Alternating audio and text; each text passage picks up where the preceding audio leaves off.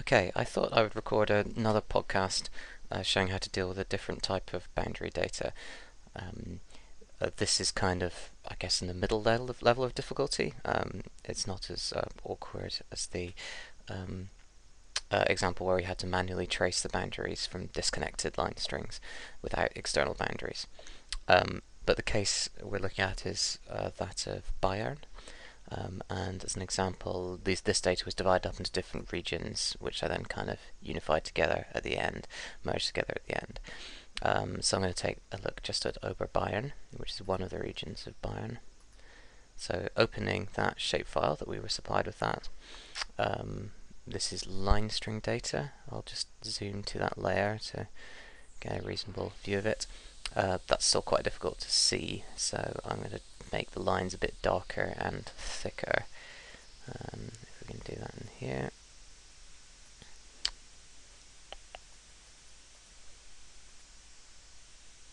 Okay, so I know from looking at the map of on Wikipedia of what these areas should look like that this is looks basically reasonable. And if I use the identify tool, this one here, to click on various of these features, I can see that they are they do look like they describe they're basically lines that go all the way around the boundaries for each of these regions, which is hopefully what we'd want. You can also see when I'm clicking on identify, you can see in the left here that they actually have various IDs and so on. The method we're going to use wasn't going to actually preserve these, but in other cases this is very important that you have good IDs there and saves a lot of time because you don't have to add them manually. So as I say, we'll lose them in what we're going to do here, but in other instances that's quite useful. So the tool we're going to use here, because these look like pretty good complete boundaries, is Polygonize. This is from the processing toolbox. If that's not open, you can get to that through processing toolbox. It's in my recently used algorithms here, but just to point out, if you do just search for it in there, there are actually two Polygonizes, and you want the one which is under vector geometry tools. So if I double click on that, it gives me a variety of options. The input layer it's selected is the right one, so that's okay. There's an option to keep the table structure of the line layer. So what this would do is to keep the fields which were defined on the original lines. If you remember, there were various IDs that were defined for each of those features.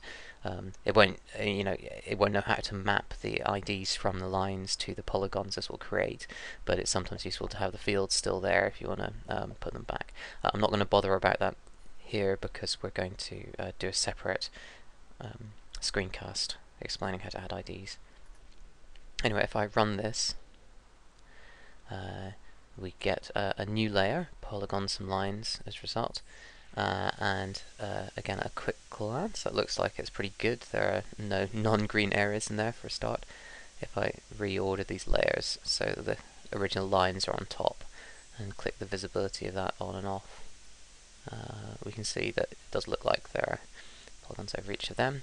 And another quick kind of by eye check, if we do select feature and click on each of, it's not selecting them because I haven't, I need to select polygons and lines as the active layer in the layer panel there, and click on each of those. They basically look pretty good. However, this is quite an approximate way of seeing what's been generated. So what I'm going to do a slightly more rigorous examination of this data is to use the attribute table, which lists all the features in this layer. I'm going to hide the original lines for a bit. We might need them later to refer to, but at the moment they're just kind of getting in the way. So if I open the attribute table, this I think is a potentially rather confusing dialogue. So I'll just explain a little bit about what's going on here. In the left-hand pane, you have a list of all the features in the area. So basically, each polygon within the layer is a feature, and what it lists here is the, if you like, the name or the preview of each polygon is one of the values that it contains. So each of these features, after polygonize, it only has an area and a perimeter value, which is something that algorithm adds. As I said, if we selected that preserved table structure thing, we would have various other IDs here, but with null values. And so this list in the left can be very helpful. At the moment it's showing area, but you can change the column preview to show, say, perimeter if you want. But what I'm going to do here is display area and then use the sort by preview expression option, so that we can see all the generated polygons in order of area, from the very tiny ones to much larger ones. Now, as you can see, there's a lot more than the polygons we can see by eye on the screen there, and most of them have a very small area. If we go to, say, one of the ones which is about, well, I happen to know that this one is going to be about the smallest one we need to care about, so I'll just click on this to select it. Yeah, and another confusing thing about this panel is there are kind of two ways of selecting things. If you just click on the value, that changes the values you're displaying and editing, and if you click in the left box, that's selecting or deselecting the polygon in the normal QGIS sense of selecting a polygon. So for instance, if I click these, you can see they're very obviously visible there. But the two maybe we're interested in here. So this one I've just clicked on, that's like a little island in the middle of a lake there, which is disconnected, and we'll look at which polygon that should really belong to later. But the one below that isn't obviously visible. So now I've selected that in a kind of QGIS sense, I can use zoom to selection to see where that is and have a look at it. And as you can see, this is basically a tiny sliver between two of the lines. So this tells us that the original line string data for the borders doesn't actually exactly coincide at all the edges. It's pretty close, but when you run Polygonize, it doesn't know how to interpret that, and so you get lots of these little sliver polygons between the edges. So just to show that a bit clearer, I might make this layer transparent so you can see the underlying OpenStreetMap tiles. Okay, so I'm going to say that in this instance I think probably everything of this kind of area and smaller is going to be unimportant to us. Let's go back to the previous zoom. This zoom last option is actually surprisingly useful. Oh no, but not in this case because I zoomed out by hand a little bit. Yeah, zoom last again and it moves me out again. So if I bring back the attribute table, basically what we decided here is that everything of this side or smaller we can delete. This one is one we do want to keep though. That's the little island there. So basically anything which is less than an area of 0.0003 we want to delete. So another curiosity about this attribute table is that you can control click to select multiple things, but you can't shift click to select loads in a range. So since there are quite a lot of these, we can select them in a different way using this option, select features using an expression. And it has this little kind of interface for building up these expressions, which to be honest I'm not very familiar with, but if you double click on area there, that loads in. I think these look a little bit like SQL where expressions, I think, but I wouldn't like to swear to that. So in this case, we make our expression 0.0003 and do select. Okay, that looks like it's worked. So it's just the tiny areas that have been selected there.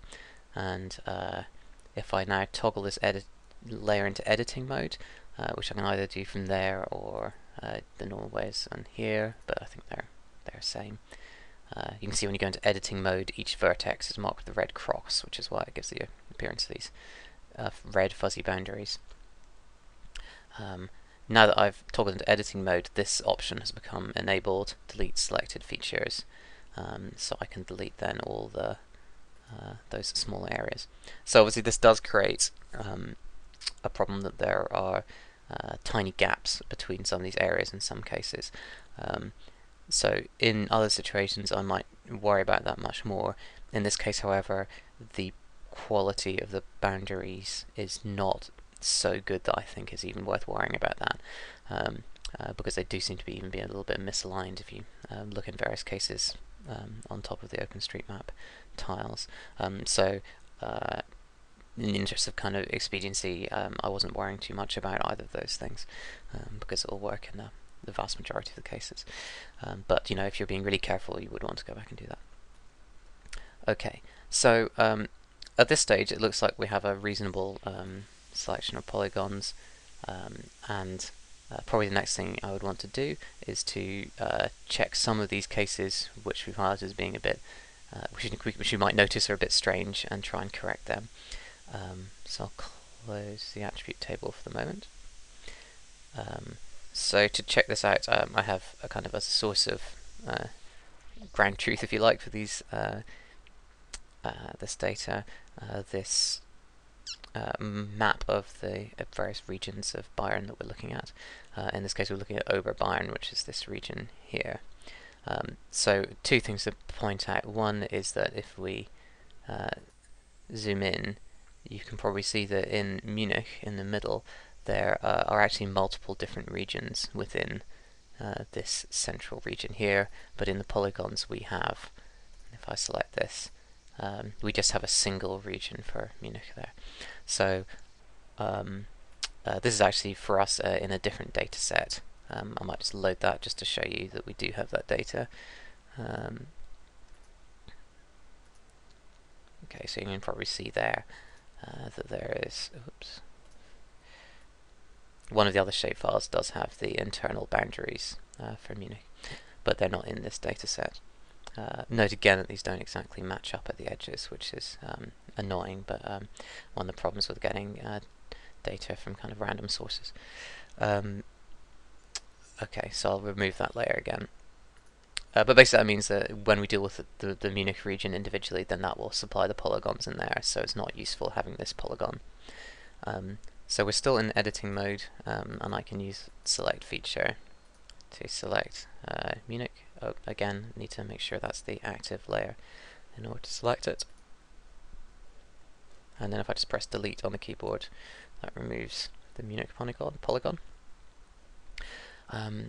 The other thing I want to take a quick look at was, do you remember there was a little island in this region?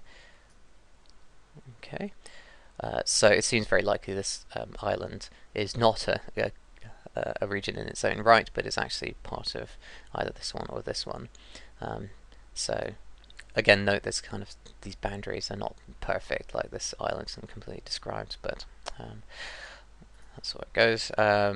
So the area on the left and the area on the right, neither of them have IDs yet, but let's look on the other map I had just to see which of these regions it should belong to. Okay, so if you can make this out, this region here, the one called 129, is that region kind of around there, and the one to the west of it, 126, is this region here. And so our island that we're worrying about is this one here, and that has 126 written on it, so it's clearly in Rosenheim Ost, it turns out this region is called. Yeah, you can see it if you zoom in a bit more on this map. So it's Rosenheim Ost rather than Traunstein. So going back to QGIS, if I select both of these features by clicking in one and control clicking in the other, in this toolbar, which one is that? The advanced digitizing toolbar, there is a merge selected features option. So if I click that, brings up this dialog which asks you basically how to merge the attributes of those features. We don't really care about this in this instance. We're not going to use the areas, but you're not going to use the areas or perimeter values, but you could make sure they were the sum of the two areas above or whatever. So I'll click OK there, and that's merged those two now. So if I select this, it's actually now this feature is now a multi-polygon, which includes the island. Okay, so I think I would normally go through a bit more carefully and find if there are any other odd cases like that. Just checking by eye mostly, but I think this looks pretty good now. What would I do now? Perhaps toggle off editing. This is a kind of bug I've come across before. Could not commit changes to layer polygons from lines. So you click on show more, it gives you this error, one feature not added, geometry type is not compatible with the current layer.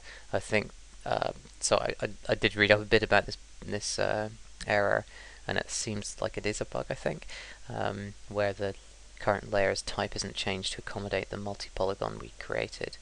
But a workaround for this seems to be to save it out as a shapefile. So in this case, I'll do just that. Polygons. Another thing to check when you're saving a shapefile is that for the data we're preparing for our partners in this case, they always want it to be WGS 84 coordinates. So I changed the CRS, the coordinate reference system, to EPSG 4326 WGS 84. So I select that. If I save it, then that creates a new layer, this one here, but that will have saved it correctly, so we can get rid of the old polygons from lines layer. Okay, so I think that's about it for this screencast. I haven't discussed how we set the IDs on these areas, but I'm going to do that in a separate little screencast. So I hope that's been of some use.